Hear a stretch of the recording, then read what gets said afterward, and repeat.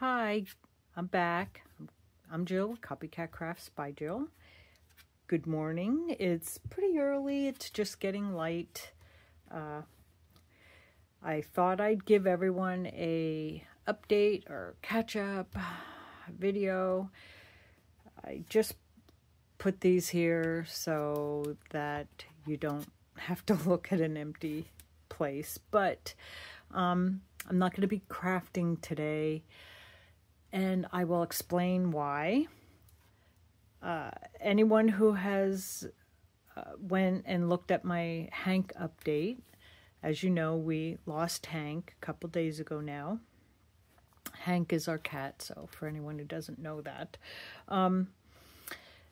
So Hank passed away a couple days ago, and before we even got to catch our breath from that, one of our other cats, Walter, you may have heard me mention Walter's name time and again.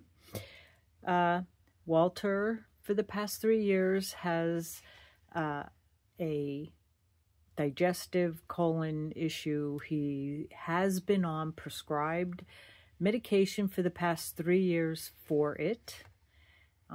Well, he kind of started going downhill, and we had to take him to the vet.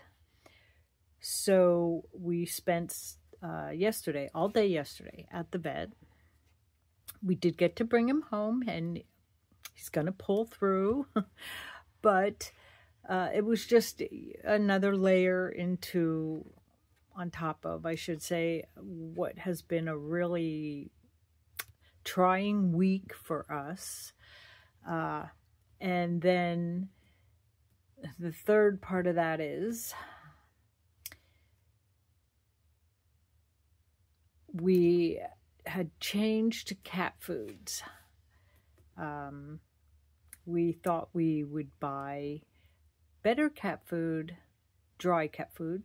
My cats get wet cat food, canned cat food, twice a day, morning and evening. But we have dry food out, and we wanted to do better and get a more quality dry cat food, which we did. And because one of our cats suffers from allergies, we thought it was from the cat food. Well, it was from the original cat food. So when we got the new cat food, we swapped it over. That set in a chain of reactions. One with Walter, but two with all the other cats. We are now in a struggle of, I'm just trying to find a more sensitive or couth way of putting it for the cats. Constipation. I have never, in all the years, 15 years of cat ownership, have we ever had one incident set off a chain reaction, like buying a very expensive cat food and having this happen. We're trying to keep a sense of humor about it, so we aren't just sinking in this, but this has just been extremely trying and expensive. So for the next couple days, I feel I need to be there, and I have to really stay on top of their conditions until we get everything straightened out. So I do apologize. Once again, this year I have found myself apologizing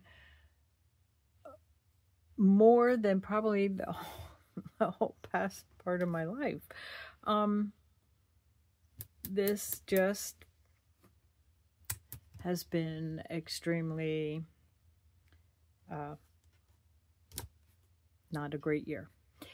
So anyway, we going to get through this, but in the meantime, I just can't get my mental state in the right place to enjoy any of the crafts I do.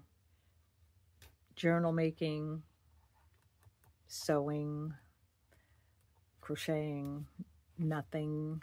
I just mentally cannot take on projects or anything. We're hoping we can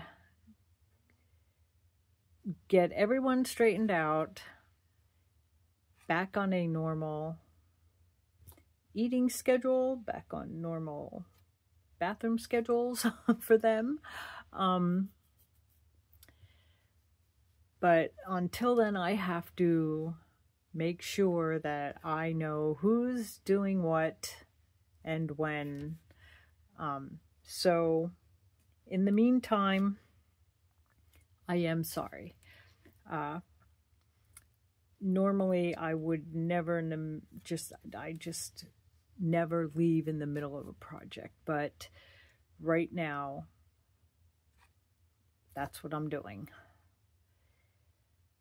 So I do apologize, and I do appreciate all the positive and kind comments.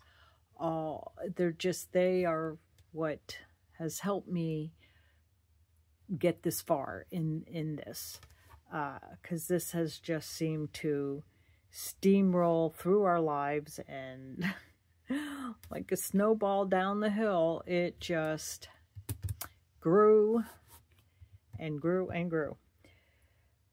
So until I can deal with all that and get all that situated and straightened out, I have to put this aside for a little bit. I don't know if it's going to be a couple days, a couple weeks. I don't know. We're very frazzled, so I can barely think straight. So in the meantime, I just wanted to thank everyone. I've read all the comments. I have, especially over Hank, I just have had a hard time replying to any of them. I have read them all. I do thank you for leaving the comments. I just can't even tell you how much it means to me. It just has made my heart melt to know that you understand and aren't holding it against me. So I just wanted to give everyone a catch-up video, and I guess that's it. Gonna stay positive, gonna get through this. In the meantime, you guys stay creative, and hugs.